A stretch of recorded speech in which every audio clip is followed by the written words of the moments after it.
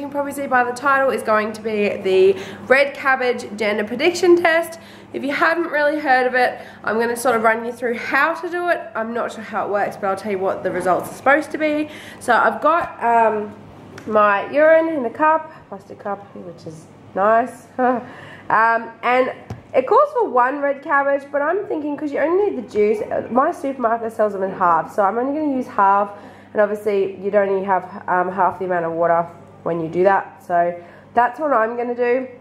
Hopefully it doesn't sway the results or anything like that. So I've got my half of red cabbage and the urine, and I've also got water boiling, or starting to boil here, because you're going to need to put it in there.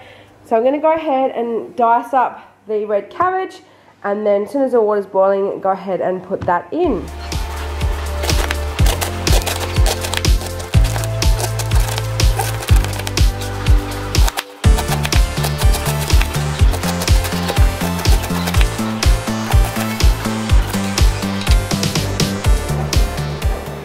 Now that it's boiling, I'm going to go ahead and add purple or red cabbage.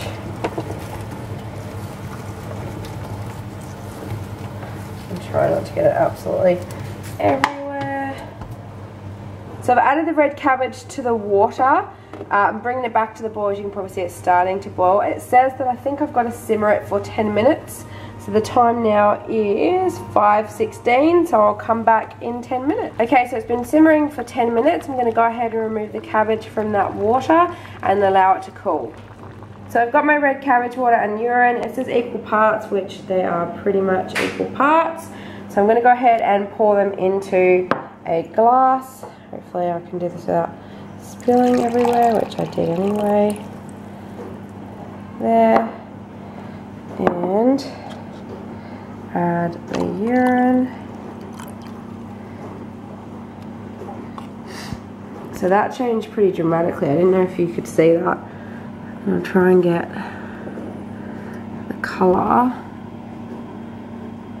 See, that's not purple anymore. So it says that if the mixture goes a really, really dark purple, then, which I think it was already kind of like a light purple. So if it goes a really deep, dark purple, then you're having a girl result. And if it's a reddish pink, it is a boy. And looking at that, that's pretty reddish pink. I'll hold it up.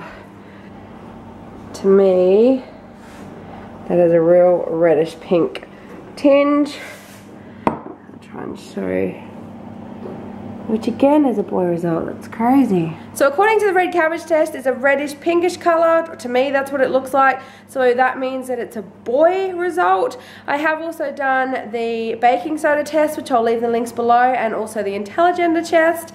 If you guys have any ideas what you think it is, go ahead and write below what gender you think it is. That's it, and I'll see you guys next time. Bye.